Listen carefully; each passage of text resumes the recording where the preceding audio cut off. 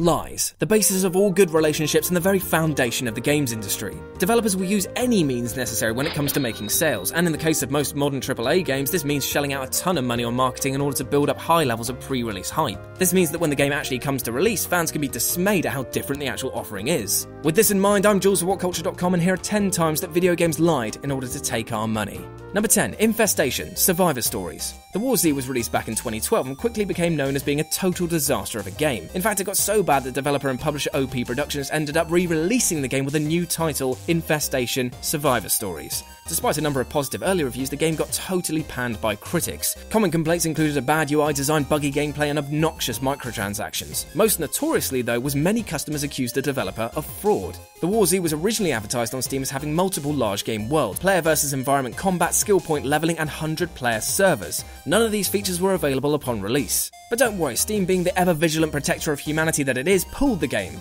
but then allowed it back online under its new title, so good job there. Number 9. Spore. One of the most overhyped video games of all time, Spore represents a tragedy in the lives of any PC gamer. Judging from pre-release material, it looks to be by far the most epic, ambitious video game ever made, seeing you go from YouTube gamer-like amoebas into master race aliens. In reality, Spore wasn't the transcendent experience that many were hoping for, and instead a collection of underwhelming minigames. Spore might have been grand in scope, but its individual components were overly simple and as disconnected as the youth today from their moral obligations.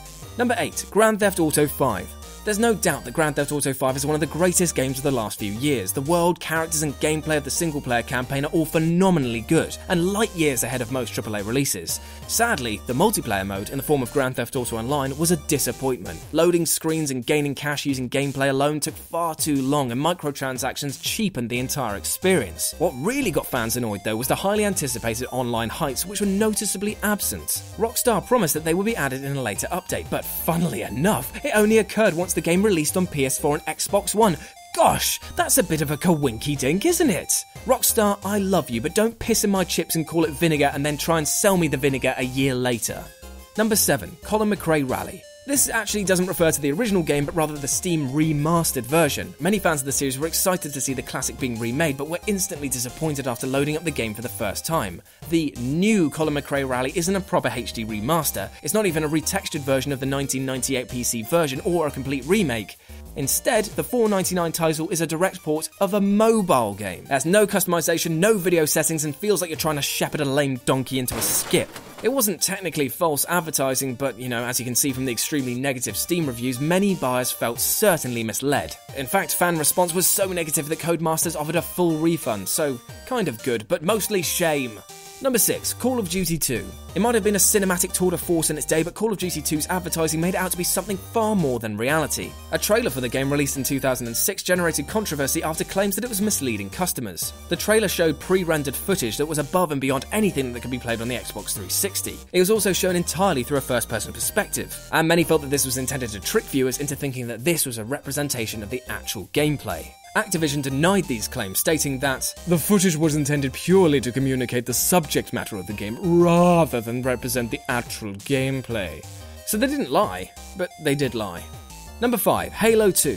Halo 2 remains one of the best multiplayer games ever released, and the best-selling Xbox game ever. Sure, the campaign was criticised for its poorly implemented ending, what with the ugly potato Gravemind and the stupid decision to make you play as someone other than the walking man-mountain that was the Chief, but it's certainly not considered a low point in the series. So what's the problem then? Well, for a while it was looking like Halo 2 would be a whole lot better than what we saw on release. Thanks to extremely tight scheduling constraints, however, the team behind the second Halo were forced to rein in their ambitions. This is most noticeable in the 2004 E3 real-time demo, which showed off an excitingly dynamic, detailed level that looked years ahead of its time. It turned out that that was exactly what was true, and the entire level was axed despite many fans going on to believe that that was actually what was going to be in the final game. Number 4. Diablo 3. Despite belonging to one of Blizzard's most beloved franchises, Diablo 3 was a bit of a mess upon first releasing. A dull loot system, an opening week plagued with connection errors, and a real-time money auction house which all that helped make the game feel a bit of a flop. Thankfully, Diablo 3 is in a much better place now, by which I mean that it's nearly all been but forgotten as it resides inside the arsehole of Overwatch. But Blizzard have removed the auction houses, endgame has been vastly expanded upon, and the loot system was totally revamped. But they're still missing a key feature in the form of a fully realised PvP system. Blizzard promised its inclusion in a later update, but here we are in 2016 and we're still waiting, pining even, for this to be inserted. Number 3. Tiger Woods PGA Tour 2009 All Play.